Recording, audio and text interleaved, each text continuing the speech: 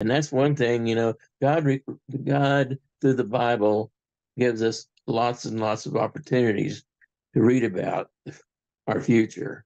Exactly. Uh, That's you true. have, but to have God take you there and say, now this is the real deal, and you know about it, and part of your mission is going to be take this enthusiasm that we've generated here in this brief visit and go back and use it to help those that need help.